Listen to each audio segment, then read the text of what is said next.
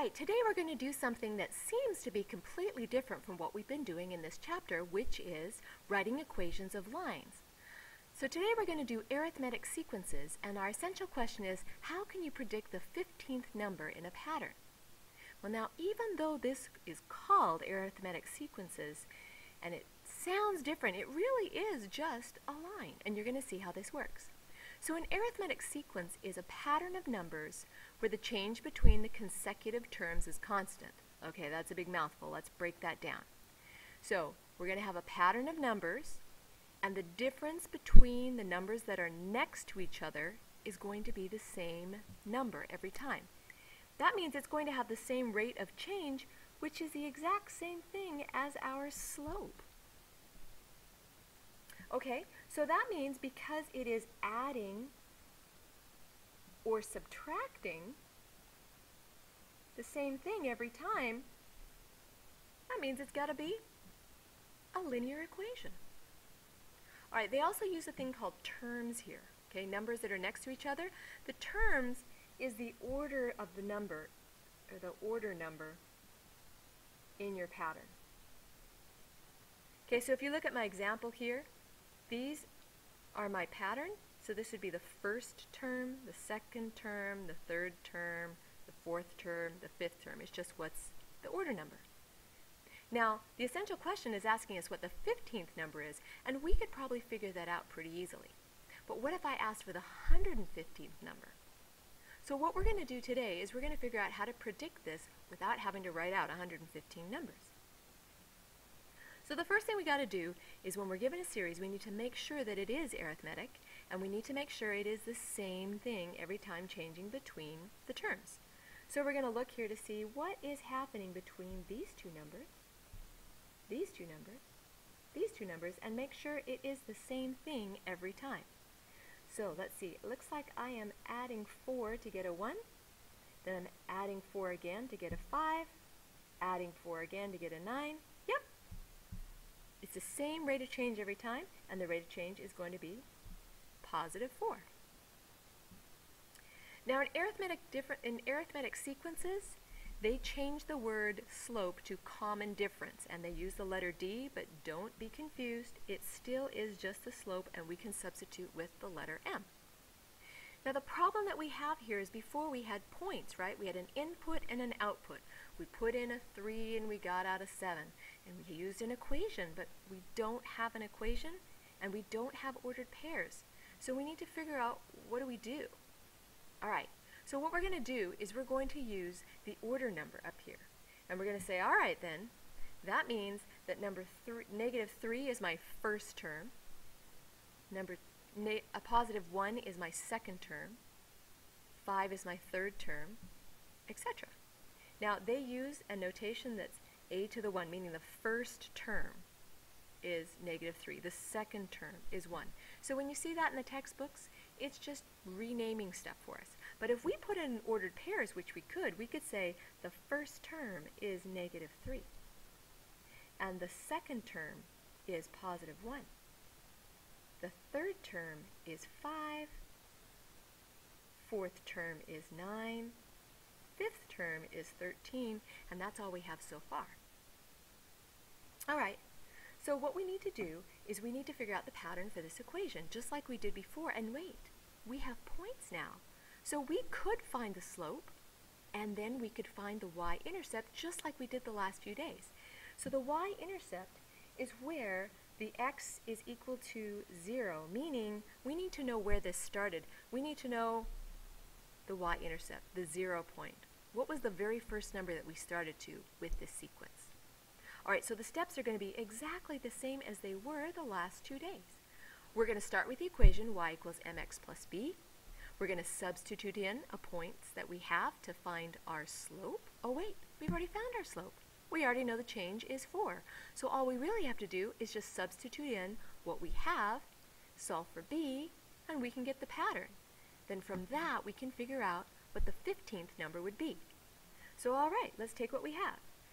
We have y equals mx plus b, and we've already shown that the difference between each of these numbers in the series is positive 4. So we're going to substitute in our positive 4. Then we're going to choose one of these numbers here, one of these numbers. I'm going to choose 2, 1. Doesn't matter which one you choose, so let's pick an easy one. So the y value here is going to be positive 1, and our x value is going to be 2.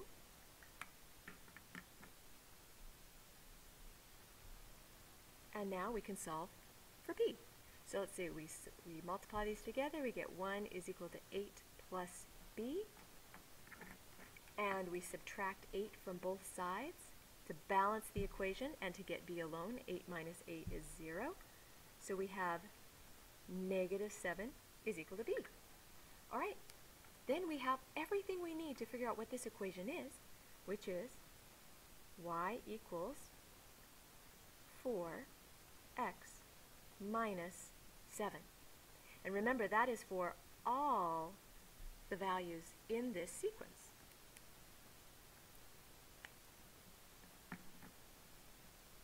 All right, so let's recap what we have. We have this series right here, this pattern, and we can see that we are adding 4 every time to get the next number.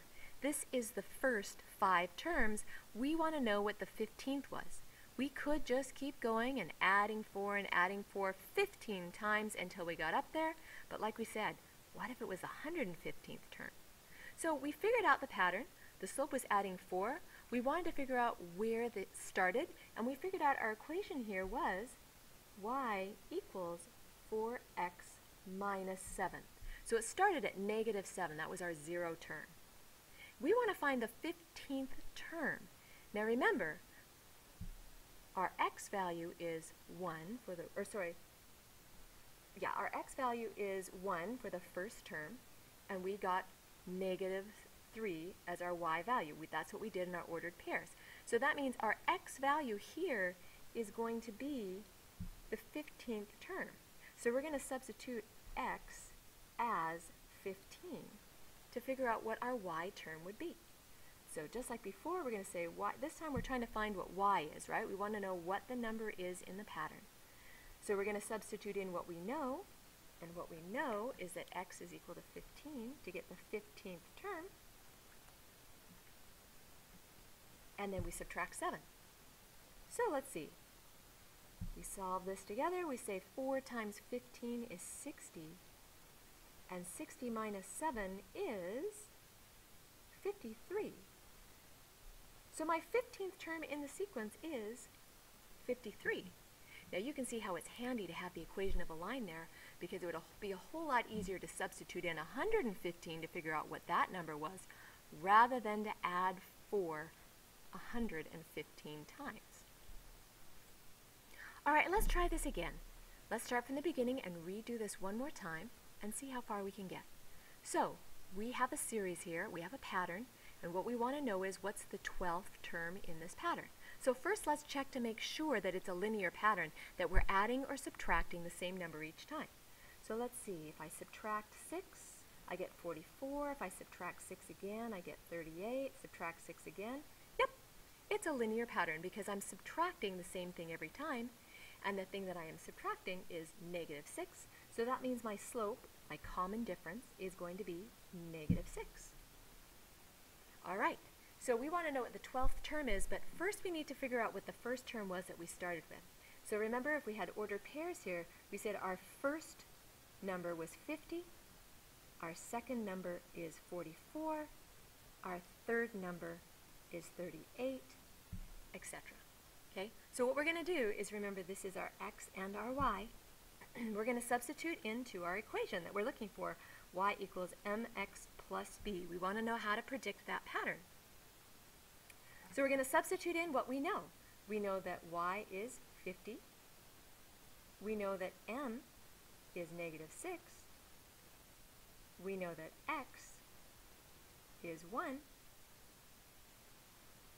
And what we don't know is where it started. All right, so we'll go ahead and solve that. We have 50 is equal to negative 6 plus b. And we want to know what b is. We want to know where it started. So we will balance the equation by adding 6 to both sides to get rid of this. And we get 56 is equal to b. That means our equation is going to be y equals -6 for the rate of change, x plus 56. Now I want to know what the 12th number is, and I could continue to subtract 6 all the way till I got to 12, or now I know I can just use this equation. So now I'm going to take this equation, but I want to know the 15th term. Oops, let's try that again. So right, we want to find the 12th term. So we're going to substitute in x is 12, because we want to find the 12th term. So we're going to substitute in 12 here, plus 56. All right, and now we're just going to solve. So we have -6 times 12 is going to give us -72 plus 56. We're going to find that the 12th term here is going to be -16. And of course that does make sense because we are getting smaller every time. Eventually we're going to get into the negatives. And so by the time we get to the 12th term, we are at -16. All right, we'll pause here for a second so you have a chance to catch up on the notes. All right, our last one is just a slight twist on this. You're going to find this is still stuff that we already know. This time they're going to give us that the 4th term is 10, and they're going to give you the common difference, the slope, is -1/2, and they want you to find the equation. All right, let's see what we have here, guys. We want this equation, y equals mx plus b. Do we have any of those numbers? We do. We do have the slope. The slope is the common difference, and they gave us the common difference is -1/2. And did they give us a point? Well, actually they did. They gave us that the 4th term was 10. So there is my point. And so now I can substitute in, for my x value, I'm going to substitute in 4. For my y value, I'm going to substitute in 10. And what I don't have is my y-intercept. This is looking super familiar, right? This is just like the stuff we've been doing the last few days. So now we're going to solve for this. So let's multiply -4 times, or sorry, -1 times 4 to get -4 divided by 2. And wait, we know -4 divided by 2 is just -2. Or another way to think of that, half of 4 is 2, and we got that negative sign there. All right, plus b. And now we're going to balance the equation here. So we're going to add 2 to both sides. -2 and +2 cancel out. We have that the y-intercept is b. And so now we have our equation. Let's go back to what we have. We want to find the equation for this pattern. And we know that the slope, or the common difference, is -1/2. We know that the y-intercept is 12. That's where the pattern starts. And now we put in x and y so that we can find it for all numbers in this pattern. And there we are. So the last thing you need to do today is to write a summary. How do we solve arithmetic sequences? How are they the same as linear equations? What are the same terms and the different terms, and how can we predict it? So take a minute to write your summary.